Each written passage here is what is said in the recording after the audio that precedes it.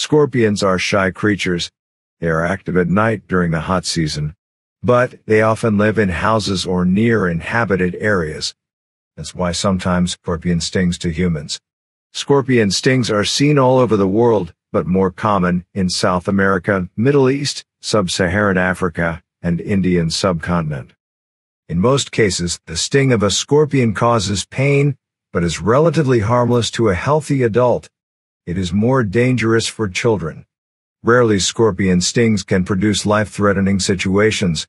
Two species of scorpions are deadly dangerous for humans: Palestinian deathstalker and the Brazilian yellow scorpion. Thanks God, antivenom exists for both species. Stings. Signs and symptoms.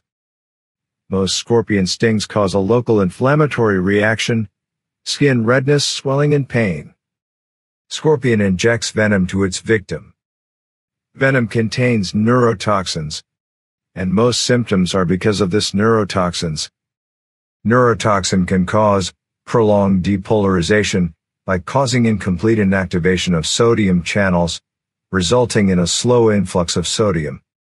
This influx then leads to membrane hyperexcitability, eventually causes neurotransmitter release. Envenomations can produce both cholinergic as well as sympathetic stimulation.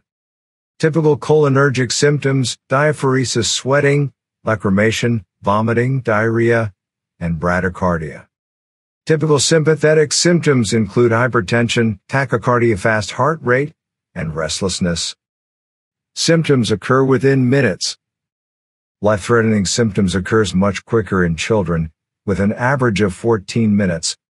In patients displaying severe symptoms such as hypersalivation, clonus, muscle cramps, rapid eye movements, or restlessness, immediate intervention is critical. These patients may need endotracheal intubation due to the possibility of bronchospasm and severe pulmonary edema. Treatment.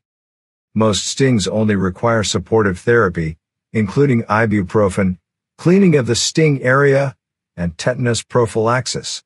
If symptoms are generalized, for example, tachycardia, arrhythmia, dyspnea, priapism, hypersecretory syndrome, such as salivation, sweating, bronchuria, nausea, vomiting, diarrhea, urination, then more complex treatment is needed. Antivenom is required. Prozasin to control cardiovascular symptoms and relax blood vessels. Midazolam for muscle relaxation, anticonvulsant effect, and sedation. In severe cases, mechanical ventilation is required.